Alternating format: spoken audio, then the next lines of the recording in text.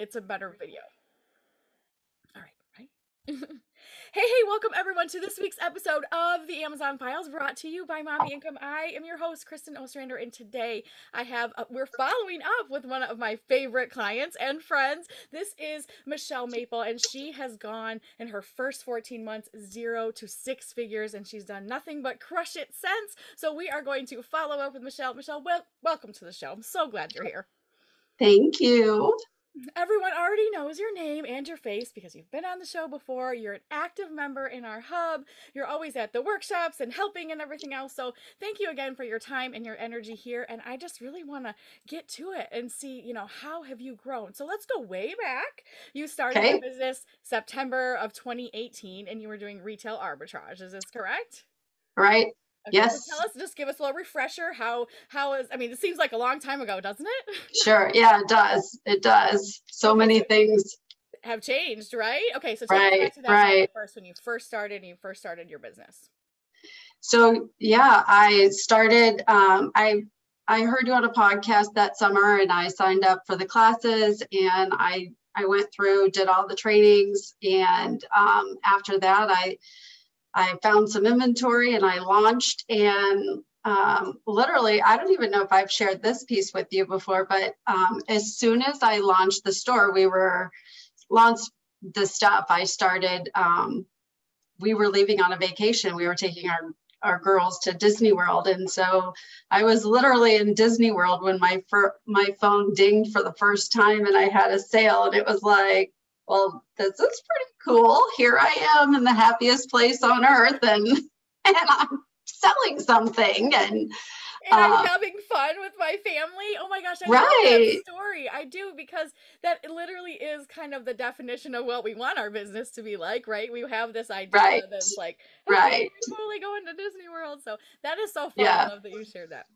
So it kicked off fun. And yeah.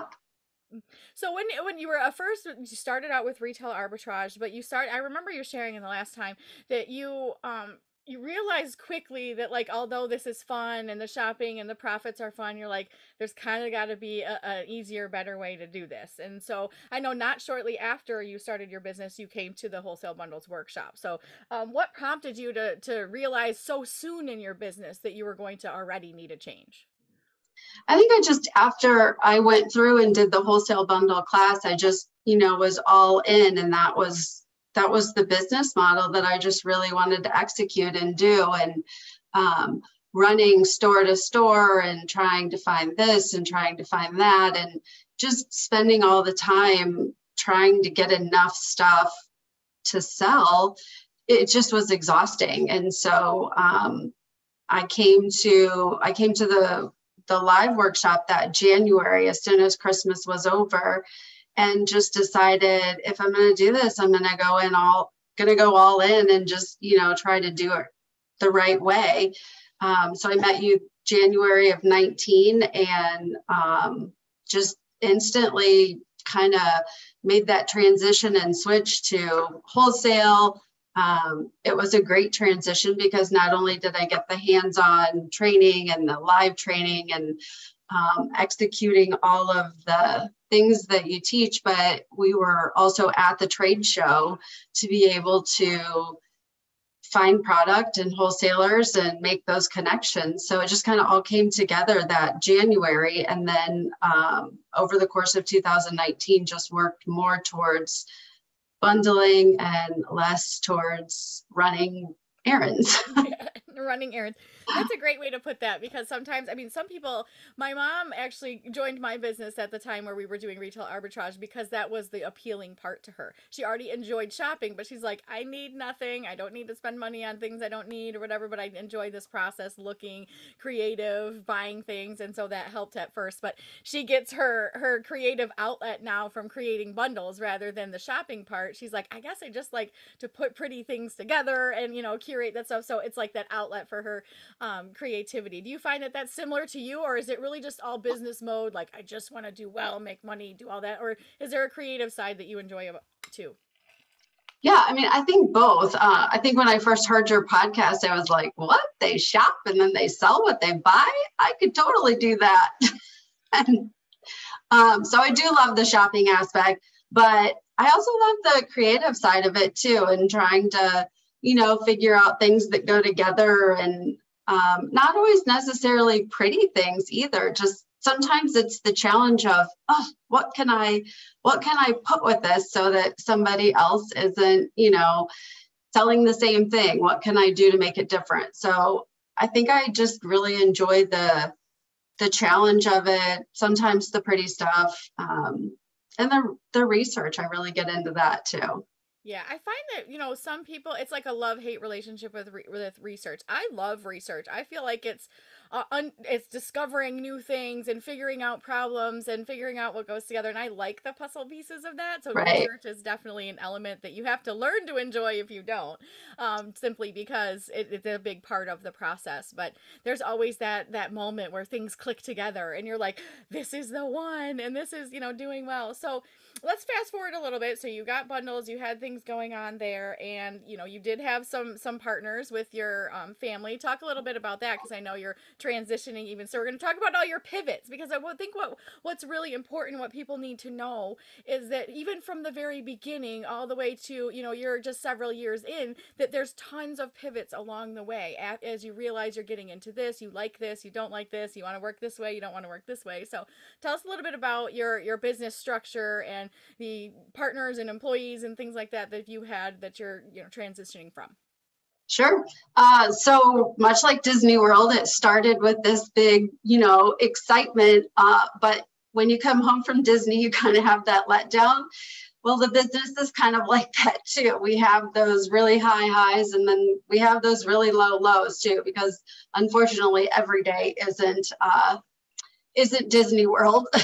So yeah, I started this business. My mom and my sister were my partners, and my sister has another full-time job. So a year ago, she decided that she was going to transition out of the Amazon business, and just she needed more time for her kids and focusing on her family. So my mom decided to stay on, but at that time we kind of transitioned her into more of an hourly role and less of a business partner, I guess. So at that time I pivoted into becoming a one-man show and continuing to have people working with me, but a little bit less teamwork in that way. You um, took more of a leadership CEO type role rather than a partnership role where everyone kind of has equal opportunity. You right. took a little bit more control and decided this is kind of how I want things, and how can we fit everybody into that. And so how has that been working since you've made that transition? Yeah, I mean, I would say it's taken a full year to kind of wrap my head around all the pieces, and to really try and get things the way I want it. At first, when my sister first left, I felt like all I did was work. I worked every day, all day, and I was trying to do my stuff, and I was trying to do her stuff, and it just quickly got to a point where it was like, okay, I can't do this. So then I actually decided to scale back my business, because I wasn't willing to do the same work that we were doing as a team. So trying to scale back and be okay with scaling back, that was kind of hard too, because it was like we were putting up certain numbers and then watching those go down was hard. But in the same breath, it was a better balance for me. I love that you took the time to not only recognize that, but save yourself rather than the business. I mean, that's something to be said about that, because I think too, as women and as business owners, we tend to think we have to be the be all catch all for everything all the time. And I think the realization is this what I want? And do I need to step back for a time? And stepping back does not mean failure. It does not mean that we're going bad or going in the wrong direction. You actually gave yourself space to figure out the next step while the numbers are dropping. And that's perfectly okay. As a matter of fact, that's awesome and healthy, to where most people try to juggle it all at the same time and grow and figure out what they want next and change partners. And, it's Sure. okay to give yourself that wiggle room to be like, I need to breathe and figure out if this is still what I want. And if so, in what capacity.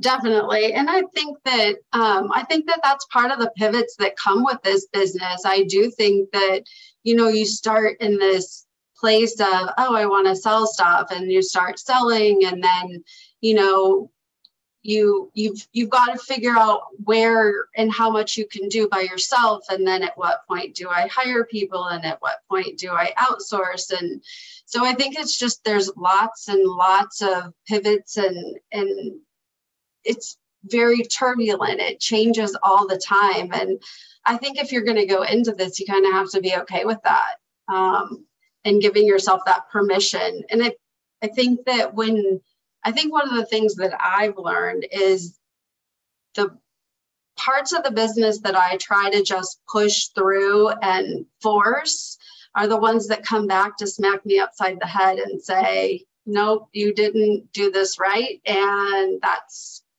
not going to work.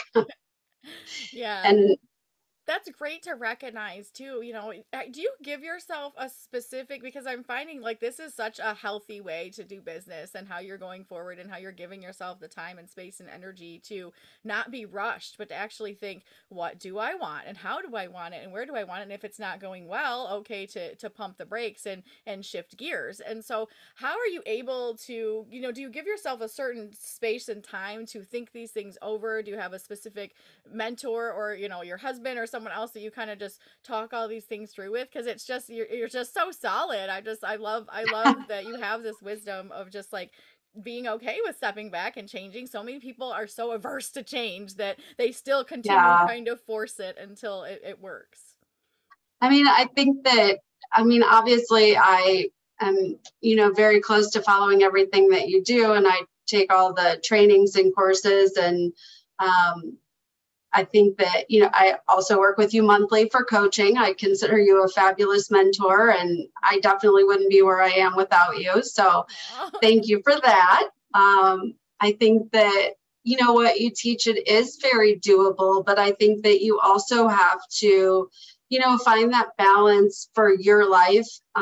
When you work from home and when you work for yourself, you do have to find that balance, and it's not always perfect, and it's not always right. I don't know. I just keep trying.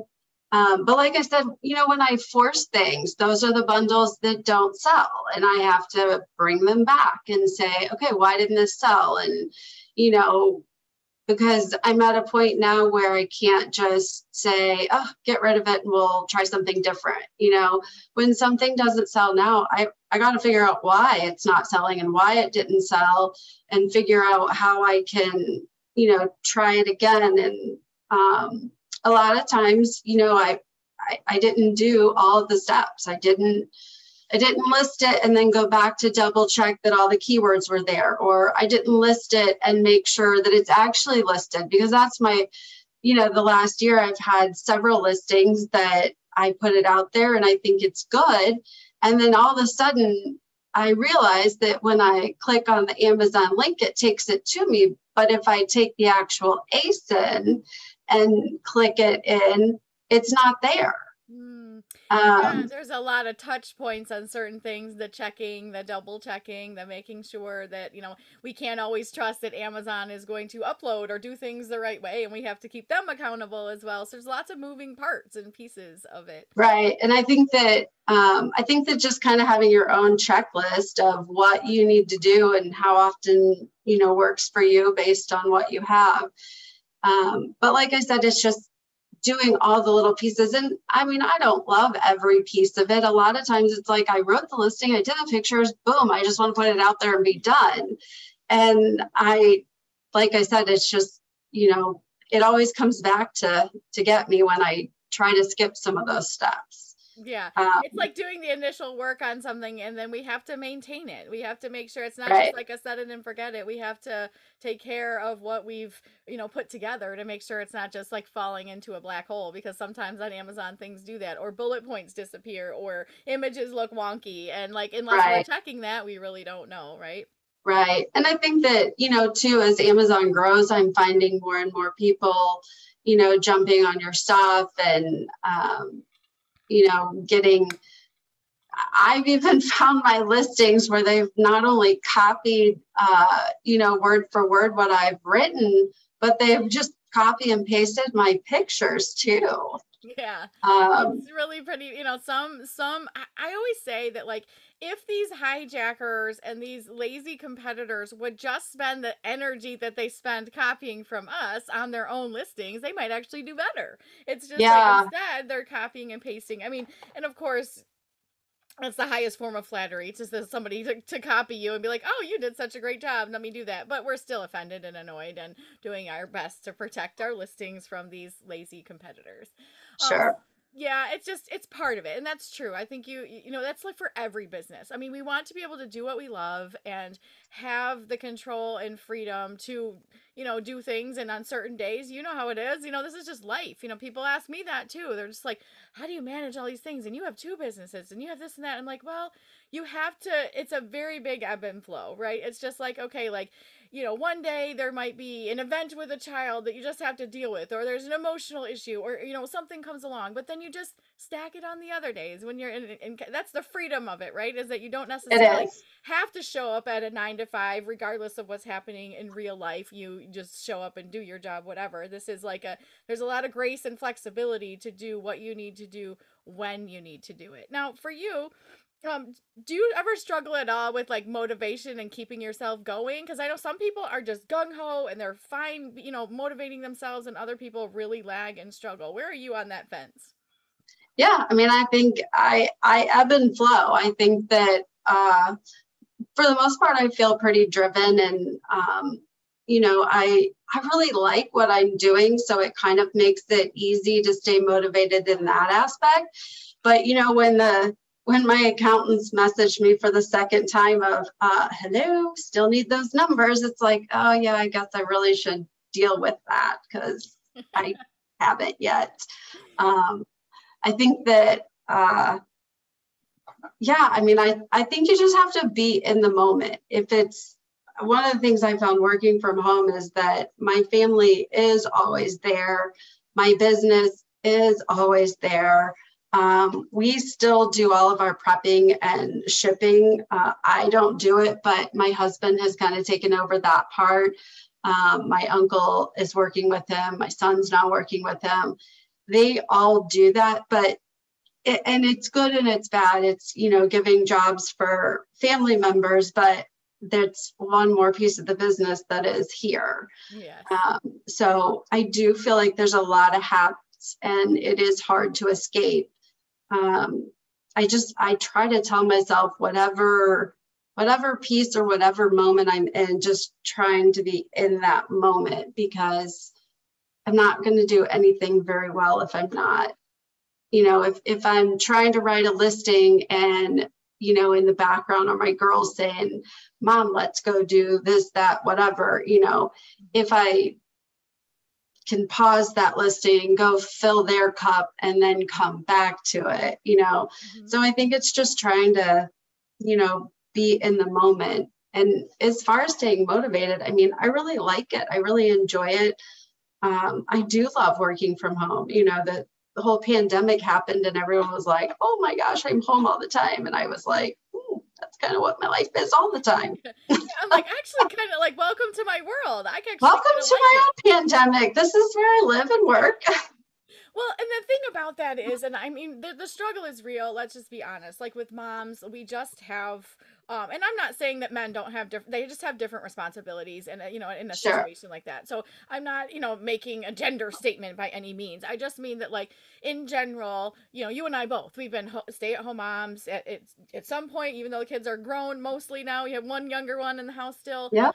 We still have to, like you said, fill their cup and be with them, but also set those boundaries to be like, okay, like with my daughter, she comes home at about 4 o'clock from school, and in the summer she does camp, so she loves camp, and she comes home at 4 o'clock. So I know, like, within that 30 minutes that she gets home, there's this like transition period where, like, okay, I'm wrapping up work, you're doing this, and so I set those boundaries to, like, I won't say not, I'll say not now, but this time, like at 6 o'clock, I'll be ready to take you to the park, to go get froyo, to play outside, whatever it is, but like setting those boundaries. And I think it's a great example for them to show them that we can do both, but it's not always, there's always going to be a push pull. Like sometimes Right. like Q4 or this time of year for me is the busiest. Most people are busiest in Q4 if they're doing retail arbitrage, but in Q4 I'm doing fun stuff because I do all the work now, right, to get all the stuff in. Yes. So this Yes. is, I love summer, and the summer is so short here in Michigan that I really do my best to try to get as much as I can done like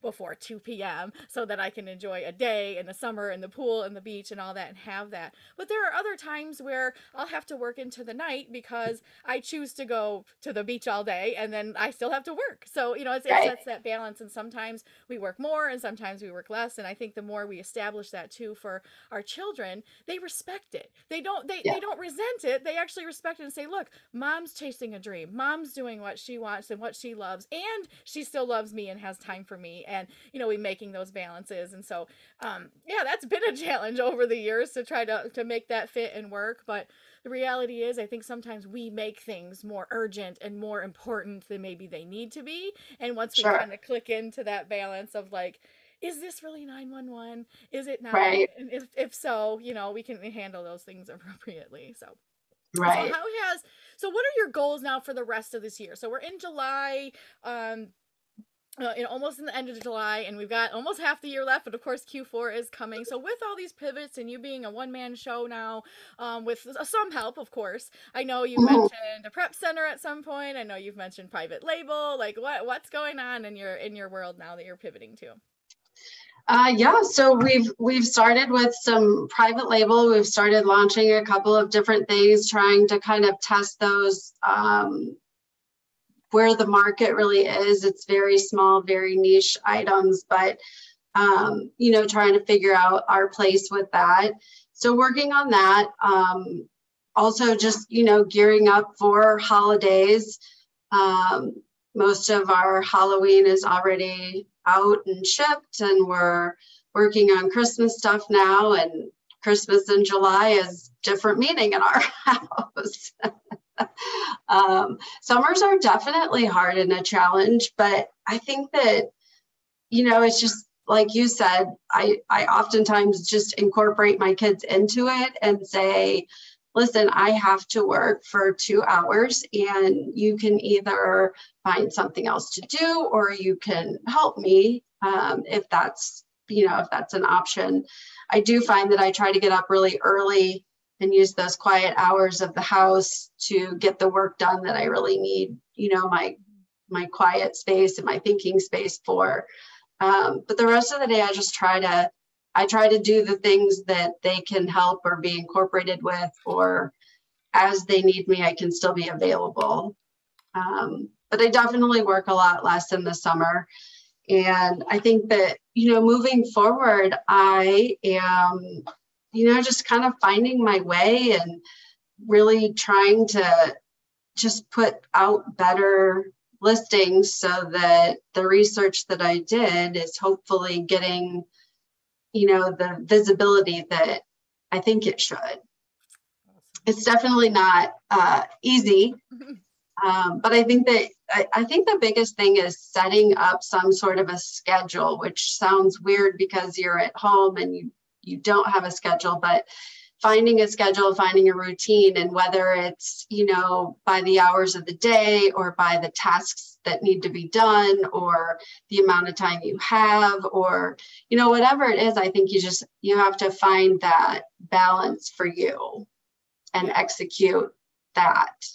I think that's so important because I was never a planner necessarily. I'm not a super crazy planner all the time. I'm a little bit more of a last minute Lucy, but I have found that, like you said, like by the hours of the day or the day of the week, I tend to do like the day of the week. Like Monday is all, accounting and financials, and then Tuesday is all like shipping and list, things like that, to where I batch things by task or by day rather than by hour, because sometimes like some things take longer than others. So I'm like, this is a whole day. Or I'm like, okay, this is a FBA like inventory day, and it's everything inventory. And then the next one is going to be accounting and everything numbers. And sometimes Yeah, it only takes a few hours, but right, right.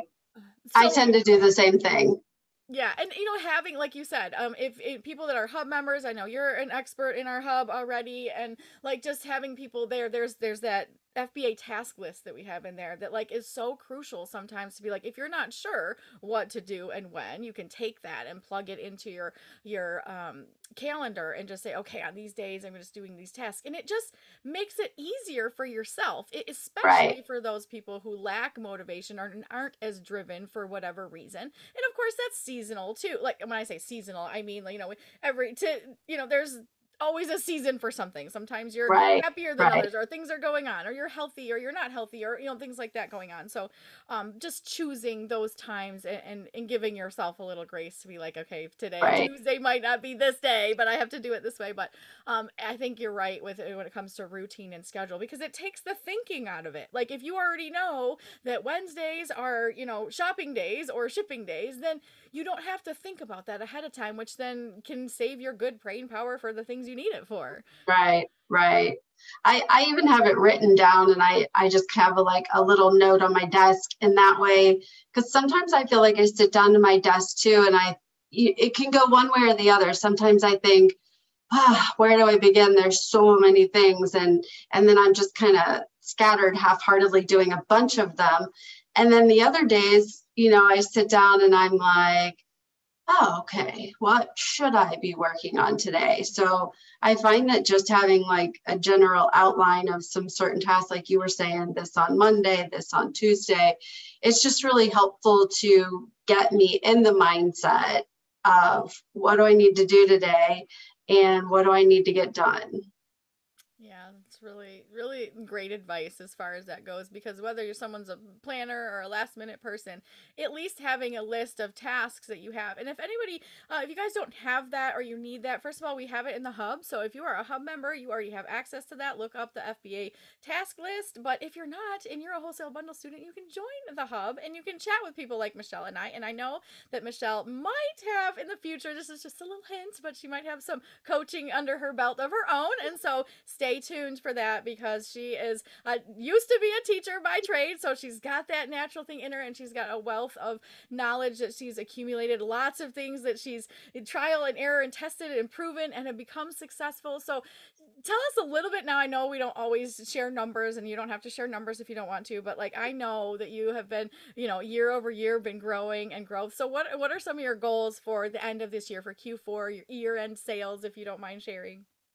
Yeah, so I think that we, when we started this, it was about a number, and it was about sales.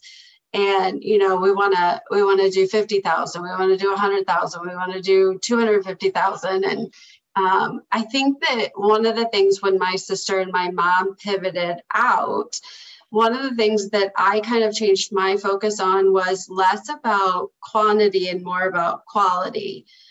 Because I find that if my accuracy and the quality of the work that I do, it's naturally going to be a better quantity at the end of the day.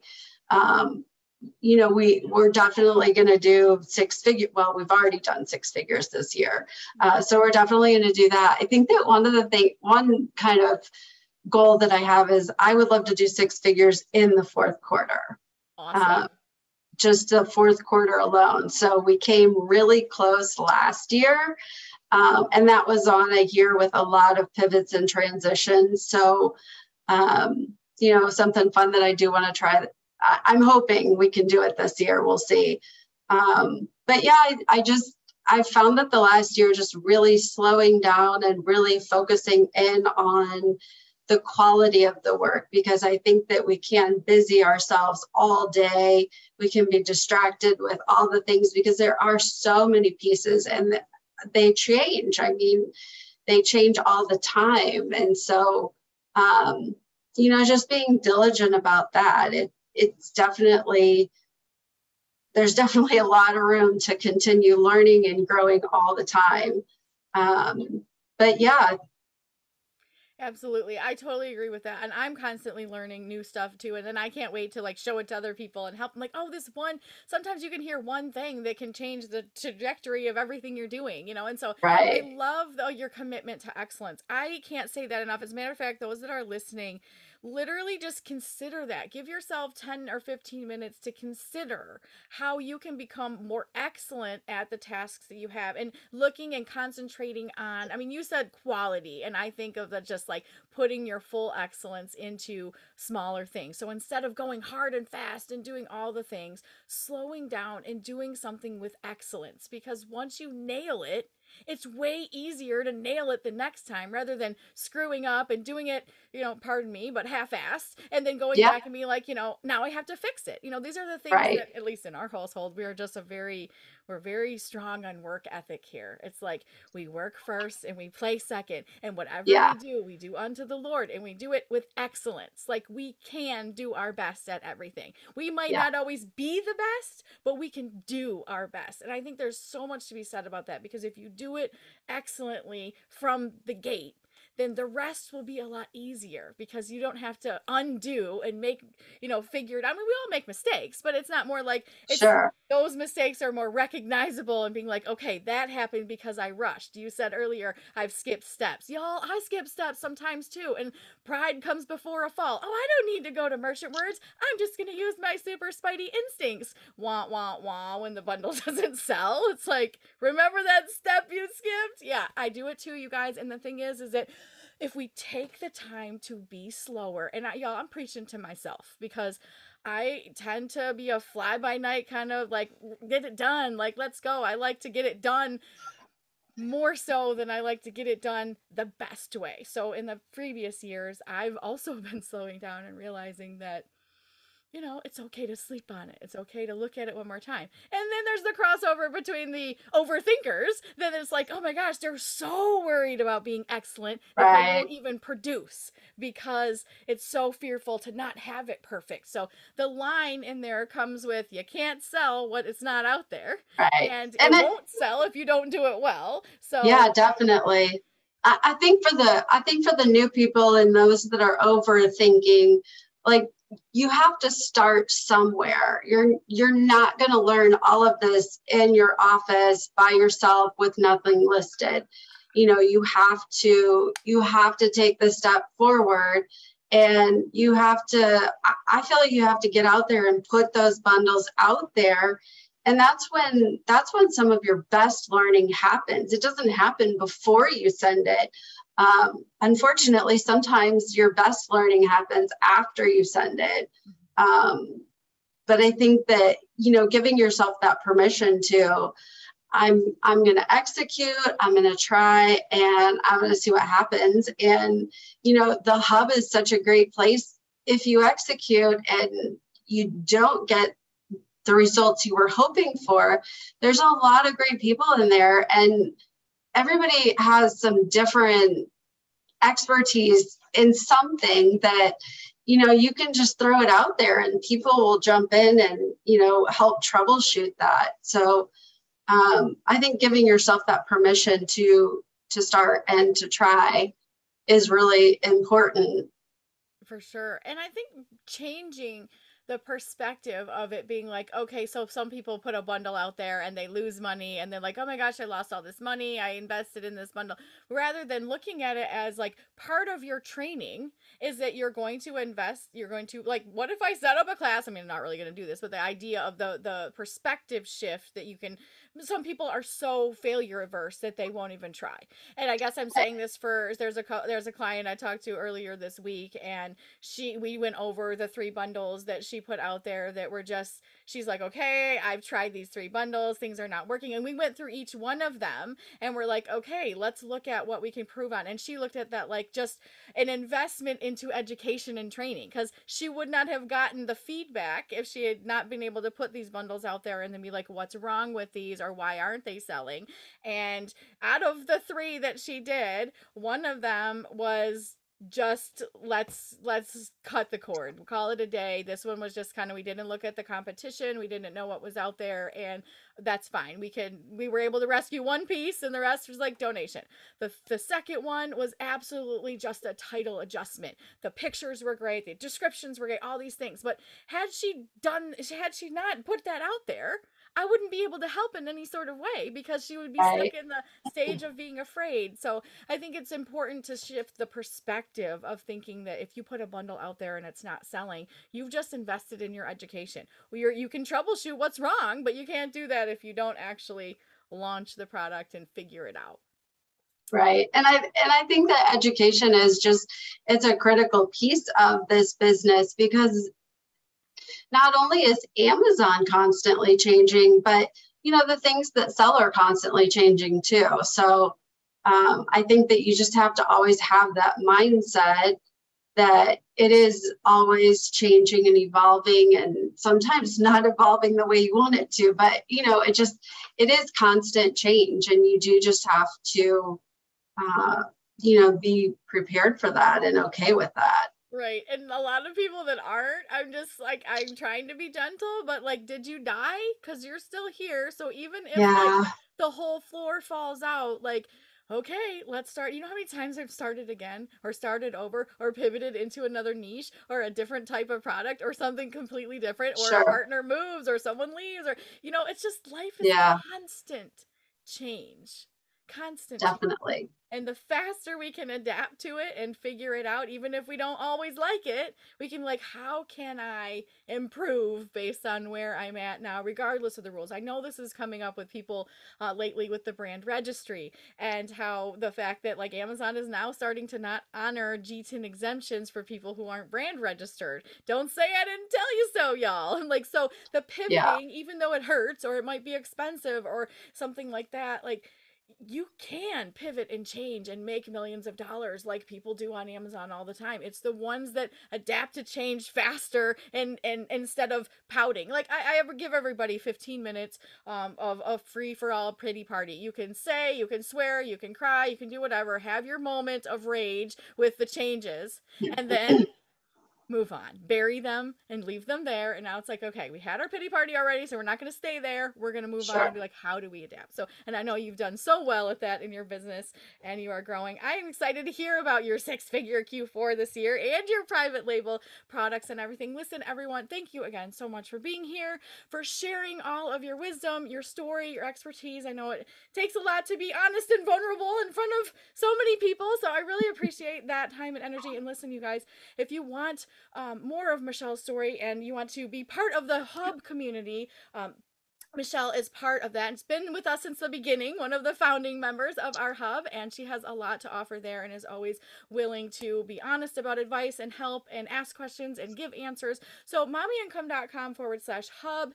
It's open for wholesale bundle students. So if you're a wholesale bundle student and you want to be in there, you can join the hub. If you're not, you can get the wholesale bundle system and 6 months in the hub for a special offer. So go to mommyincome.com/system for that.